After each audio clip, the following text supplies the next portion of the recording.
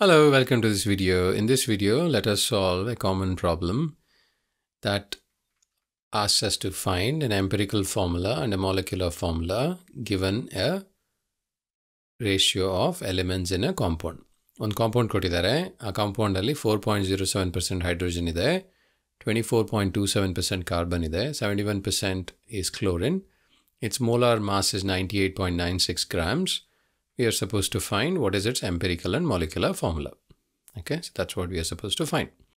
And hege kandidiyodu, what is that we can use to find this? We can use the carbon's atomic weight, we can use hydrogen's atomic weight, and we can use chlorine's atomic weight to solve this problem. So this is a multi-step problem. Idu tumbane steps ide idralli. Let us look at all the steps.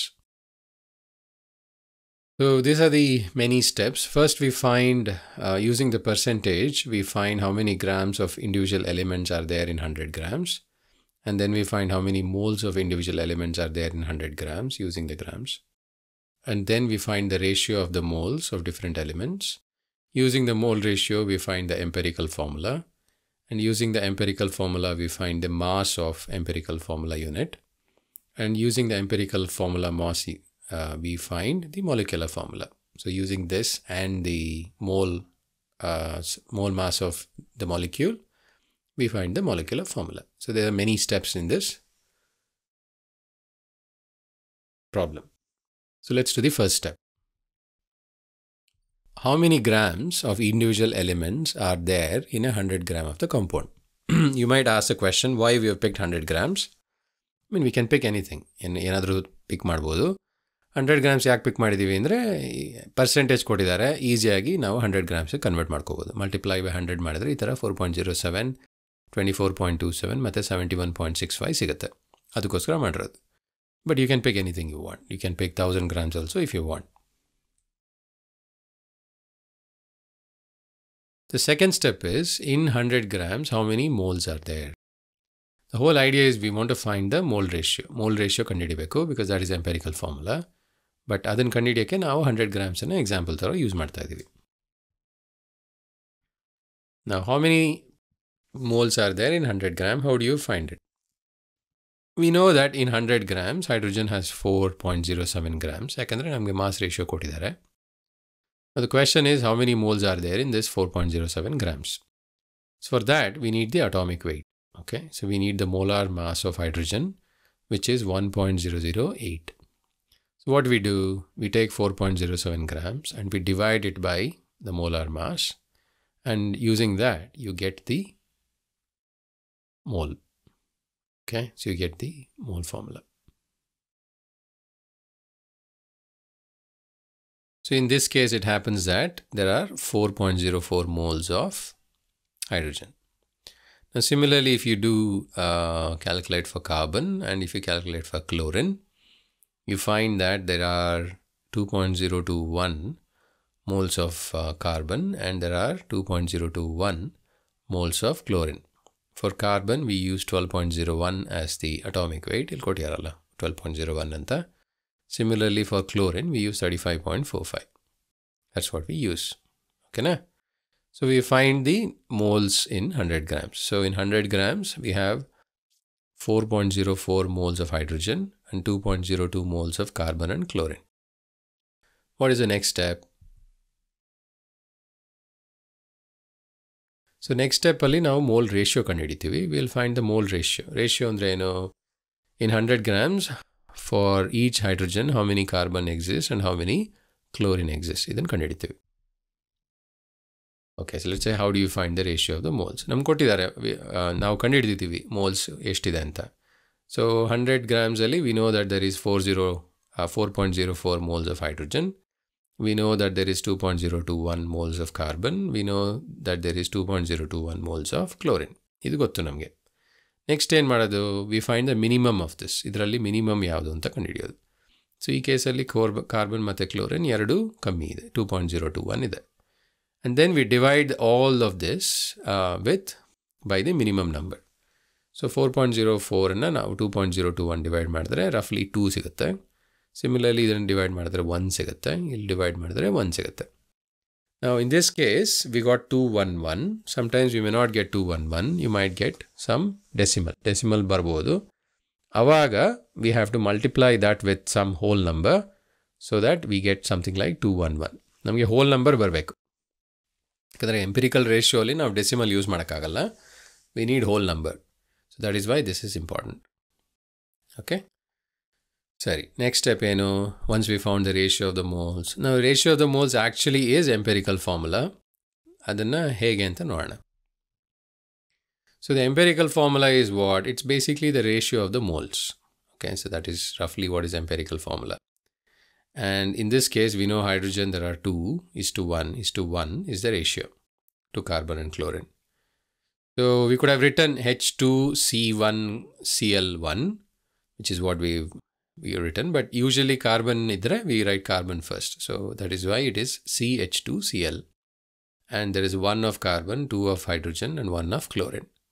But we don't write the 1. So the actual empirical formula is CH2Cl. This is the empirical formula. Note, this is not the same as molecular formula. Molecular formula, it will be the multiple of empirical formula, but it may not be exactly empirical formula. So how do you find molecular formula? No. So now that we found empirical formula, we have to find empirical formula mass so that we can find molecular formula. So empirical formula mass andre eno? So the empirical formula mass is, if this was a molecule by itself, let's say this was a molecule by itself, what will be the mass of it? How do we find the mass? We convert that into grams. How do you find it? Convert it to grams. We know that 1 mole of carbon will be 12.01 grams. We know that 1 mole of H2 will be 2 times 1.008 grams. And we know that 1 mole of chlorine will be 35.45. Ilinda siktu atomic weight idiyalla based on that. So if you add all of this up, you get 49.48 grams. Okay, and that is the empirical formula mass. Now what does that mean? For a chemical whose formula is CH2Cl, 1 mole of such a chemical will have 49.48 grams of weight, of mass, and it will have Avogadro's number of formula units of CH2Cl. Okay, so that's what this means.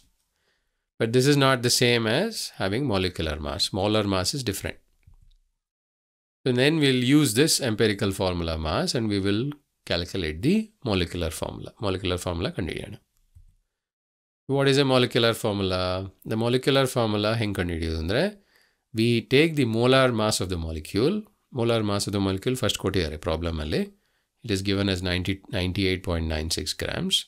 And then we divide it by empirical formula mass. So empirical formula mass and divide maditaga, we get 2 in this case. So 98.96 divided by 49.48 is 2.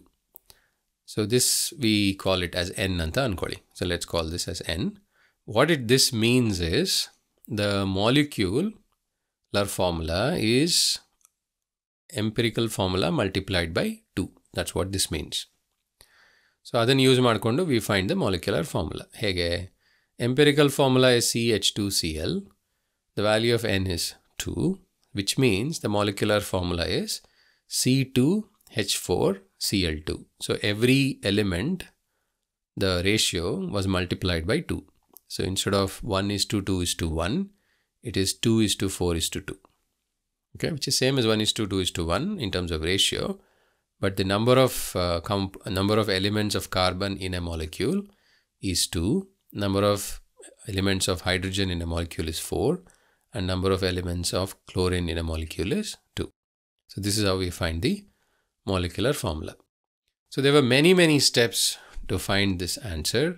So if you go back, we started with mass percentage, then we found out how many, each element, how many grams they were in 100 grams. From grams, we can convert it to moles by using molar mass of an atom. And from molar mass, we can find the ratio of the individual element moles. ಎಷ್ಟು mole ಇದೆ ಅದನ್ನು use ಮಾಡಿಕೊಂಡು ನಾವು ratio ಕಂಡುಹಿಡಿಯಬಹುದು. How many moles of carbon to how many moles of hydrogen to how many moles of chlorine. That ratio will eventually become empirical formula. ಅದು empirical formula ಆಗುತ್ತೆ. From empirical formula, using again the formula, unit and kind of atomic weight, we can calculate empirical formula mass. And once you have empirical formula mass and the original molecule's molar mass, we can find the molecular formula. Okay, so this is a many step process. And once you understand all the steps, it is quite straightforward. Usually all problems early now, we start with something that converts to grams, convert everything to moles. In this case, it's moles. All these are in moles. And then you can convert back into grams to find the molecular formula. Hopefully you found this useful. See you soon with a new video. Till then, bye. Thanks for watching.